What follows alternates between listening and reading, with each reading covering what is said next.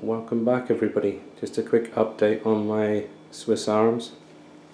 I've dropped the bipod on there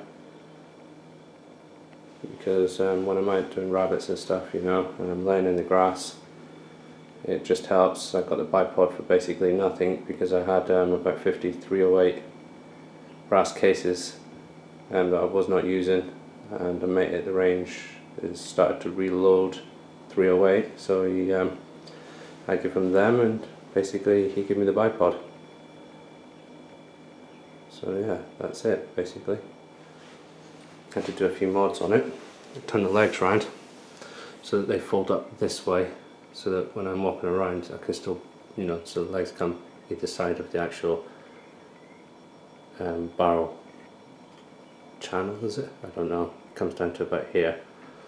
So I've actually had to mod it, as you can see.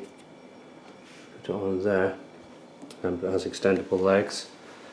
It's just just what I needed really for rabbits.